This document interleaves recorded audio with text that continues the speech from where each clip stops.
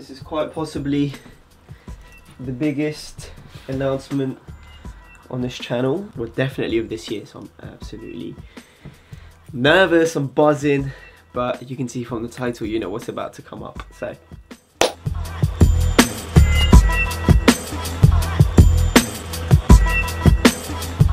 Yo, what up, hey? How you doing, guys? My name is Sangiev. Today we are back with another video, and man, this one's a big one, man. This one's absolutely huge. I think this is potentially the biggest one of this year. As you can see from the title, we're going to be answering one of the most asked questions that I get, and that is with regards to all of my jewelry. Some people hate it, some people love it. People want to know where it's from. So we've got that, and then number two, most importantly, I guess, and the reason why this ties in beautifully is because, as you can see from the title, I finally have my own piece for you guys to purchase, and I'm super excited to talk about it, and hopefully some of you might f with it, might go cop it, and all that other jazz. So let's just jump straight into it. Yes, this video is sponsored technically by me. Oh my god, your boy made it, boy, sponsoring videos and shit. Okay, my chain. Now, a lot of you guys have noticed it in the past. I've been wearing it for the past month. I haven't spoken much about it, and it is this bad boy right here, mate.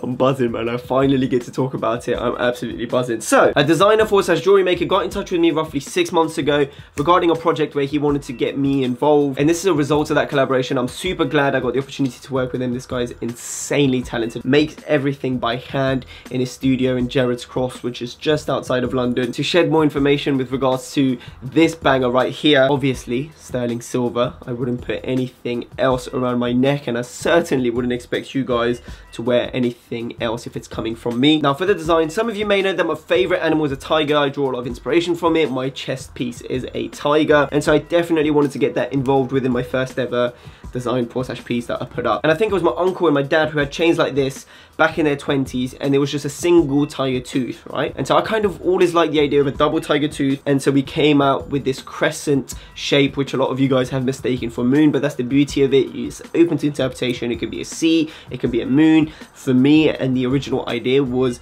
a double tiger tooth, basically. Super sharp on the edges, quite thick, quite weighty as well. Played around with loads of shape and loads of thickness, and something that I find fascinating, especially in jewelry, is mixed, not necessarily mixed material, but mixed texture, and that's kind of what we try to implement within this design. Now, as you can see in the body, or the main part of the jewelry, it's quite beaten up, it's been hammered. Everything has been handmade in London, by the way, for the pendant. So it's been hammered in the middle, and then we have a straight line that cuts across both of the ends, and then you've got a sharp, polished finish. Truth be told, I just like the way that looks. I like the idea of obviously having teeth bite into something, and that's kind of a representative of that. But obviously, if you were to go deep about it and very metaphorical, then it could be something along the lines of, play on the saying, rough around the edges, you know, when someone's considered to be rough around the edges, when I feel like, especially these days, most people are fairly sharp around the edges. Like, what we put out to the world and who we present ourselves to be is relatively clean, especially with the use of social media, where everything is very curated. Whereas on the inside, for us actually in the middle, we're fairly rough, and we're fairly beaten and bruised, and man, that is very deep. Do you know what I mean? So it's entirely up to you, whatever your interpretation may be. And then it comes with this beautiful box belcher chain from Italy. So the chain is from Italy, and the pendant is from London. Well, Gerrards Cross to be precise, but London, UK. The chain is 20 inches. It sits on top of everything else, and most chains are like 24, if not a bit longer. To me, this is like the perfect length, man. I'm just absolutely buzzing. So with regards to the release, it will be held on Friday the 14th of December, which means if this video goes live as planned, that will be tomorrow. The release will be at 8 PM UK time, so 8 PM London time. Link to the release, yeah, will be found in the description box down below. Check it out. I hope you guys like it. There was only 100 made. Now, these are handmade, hence why we didn't go too crazy with the production, and I wanted to make something that you wouldn't just buy because it was from me, but rather because it's a sick product and you want it, and then the fact that it's from me is just a little bonus. That's that. Massive weight off my chest. I'm absolutely buzzing for this, man. And yeah, treat yourself for Christmas, boys. And also something else before I close off on this chain, one of the things that I love about it is, say on those days where you don't want to be wearing the pendant, you can just take it off, and it's still a very nice chain that kind of just looks lovely against your skin, against your t-shirt, whatever it may be. It's quite thick, so you can pull it off. But that's that, man. so happy. You don't understand, so happy. Next up, we're moving to another chain, and this is the dagger pendant with a thick knife edge chain. I'm pretty sure that's what it's called. This is from the Great Frog, one of my favorite jewelry stores based out in London, but they have a store in LA, in New York, and somewhere else I want to say. Incredible craftsmanship, great people, and great design. So this is the engraved, because it's got an engraving on the sword, the blade part. And then last but certainly not the least, the third chain is actually from SLP Saint Laurent. It is the dragon chain. I can't remember what season it's from. I want to say fall winter 15 or potentially spring summer 15, back when they had loads of like dragon inspired pieces, be it rings, be it bangles, and this is the chain. And I've also added a ring to it, which a dear friend of mine gave me, and it gives it a nice little emotional touch to the piece. So that is that for my chains. There's only 3 at the moment. I am open to rocking a lot more. I'm open to rocking a lot less as well. Sometimes I'll just wear 1 chain, sometimes it'll be 2, sometimes it'll be 3. I'm gonna just keep stacking them up and then see where it takes me. Now we're gonna move things upwards with my earrings. These are both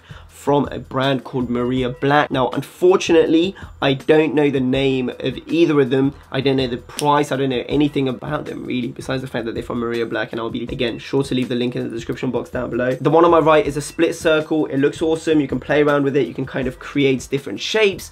You can make it look like the earring goes through the ear itself if you just kind of have it higher, or you can leave it low and dangly. From afar, it might look like a thick hoop, but as you can see, you can move the pieces sideways and kind of make it look like it's a broken hoop basically. And then this guy on my left ear is this dangly earring. Now I've always been a fan of dangly earrings, be it hoop, whether it's a pearl, whether it's whatever. Chrome Hearts does some really nice dangly, I think it's like a knife earring or cross earring or whatever it is, feathers, you name it. I've worn it at some point in the past, and this seems to this is my most recent obsession. I mean, I've been wearing this earring for a good year now, if not more.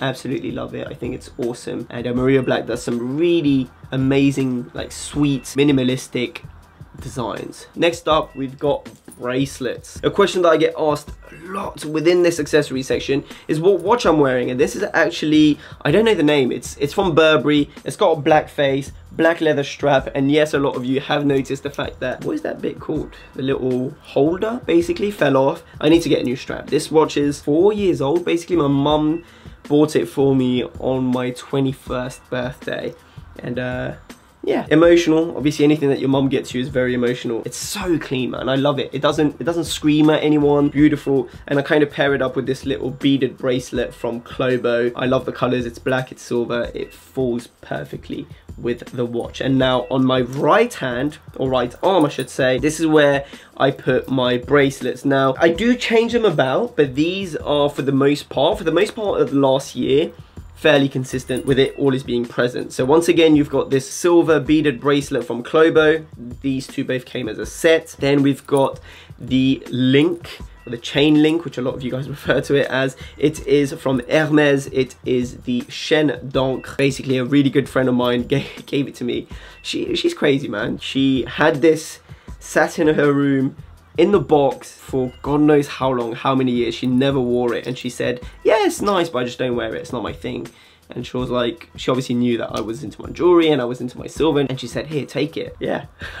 That's my sister, man. That's my sister right there. So Hermes Chaîne d'Ancre, I think these retail at disgusting prices. I want to say 900 euros or 900 pounds or something along those lines. It's a bit butters. It's still crazy that she gave that to me, but thank you, Sarah. Then next up, we've got this chainmail like bracelet. This one is from Christian Dior.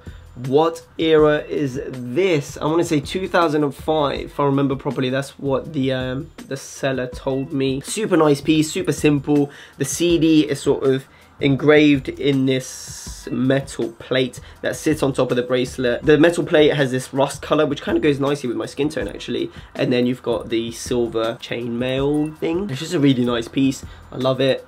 Cool detailing around it. Next up, we've got another bracelet. This is actually quite recent. It is from Gucci. That is Gucci for non-new fashion people. Truth be told, I got it for super cheap. A friend of mine works at Gucci, and I think it's what, 600 or 700 pounds retail, and it was pretty much 90% off, so I paid next to nothing in comparison to the value, hence why I copped it. Really nice detailing with hands kind of holding onto a chain, a heart. You know, it's very Gucci. Then you have the double G, but I tend to keep the double G underneath my arm so that it can't be seen. Not that there's anything wrong with it, but you know, don't want to scream and be like, yo, I'm wearing Gucci, check me out. And then last but certainly not the least, when it comes to bracelet, I got this bad boy from Werkstatt München for my 24th birthday from Kay. Again, super appreciative of the gesture. Beautiful bracelet. It's super clean, super minimalistic, super simple. It's very small. It's got some, what's the word I'm looking for?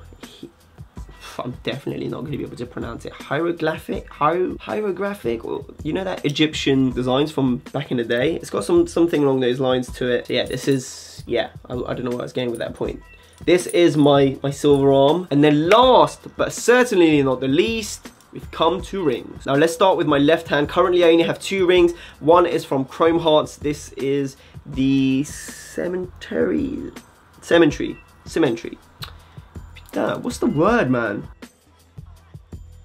I got it off Grailed. I think the retail was, what, $600. I got it for a lot cheaper than that. Just to be on the safe side, I went to the Chrome Heart store and got that checked out. And then the one in my middle finger is actually the snake from the Great Frog. In fact, most of these rings are going to be from the Great Frog. Pricing, it was under $150. I want to say. Then we've got my right hand, the one that is stacked up with rings. Now pinky, we have the small Navajo ring from the Great Frog, and it's got a faceted garnet stone, which might be hard to see from where we are now, but hopefully in the close-up you'll be able to pick out. It's actually, although it looks black, it's actually this really deep red. It just looks cool, do you know what I mean?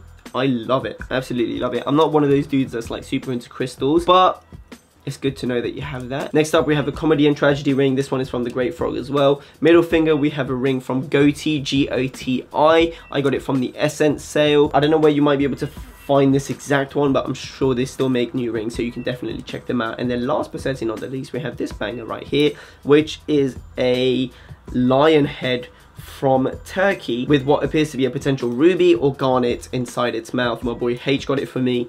And yeah, man, that completes this hand. Do these rings have any meaning to me? Not particularly. I can make up some bullshit with regards to it, but to be completely honest with you, I like the way they look. I will be buying and trying new rings and all this kind of playing around. Who knows, maybe I might be making rings as well. And yeah, man, so that is that super asked question / a massive moment for me. We have my own chain releasing tomorrow, and we have my jewelry collection. If you just genuinely like the design, plus if you wish to support, then check out the link in the description box down below for this chain. 100 made. It will go live tomorrow at 8 PM. I am super excited, man. Super excited. I hope you guys like it, and I hope once you do receive it, you will enjoy it. But that is that from me. If you wish to follow me on my social media, it's all right here, Sangiev. Have a beautiful day. Take care. Peace.